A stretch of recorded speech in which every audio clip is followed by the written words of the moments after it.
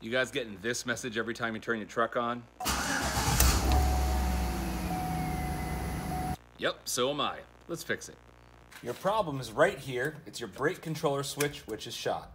And I just scored a brand new one for less than 25 bucks. Let me show you how to throw it in. Now this is a Chevy Suburban LTZ. It's the models from 2007 to 2014. So if you have a Silverado or a GMC Sierra, it's gonna be a little different. First thing I do here is pop the fuels panel cover off. And then underneath this panel here, there's gonna be 2 Phillips head screws. There's gonna be one right on top of your parking brake right there.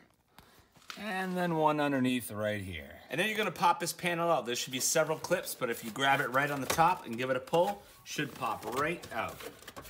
And then you just pull this panel down and you can access your switch right here. So here's your switch right here, so just unplug this connector. And then all I did here was took a needle nose plier and pried this flat back on this side and the other side, and the switch falls right through. Now it's funny, here's the new OEM one that I bought on eBay. Here's the one that I just took out of my Chevy, made in China. Probably why it wasn't working. And then installation, you just reverse process. You feed your new switch through, and it should click right into place. And go ahead and plug in your connector, and then just reverse process, button everything up opposite the way you took it apart. And here we go.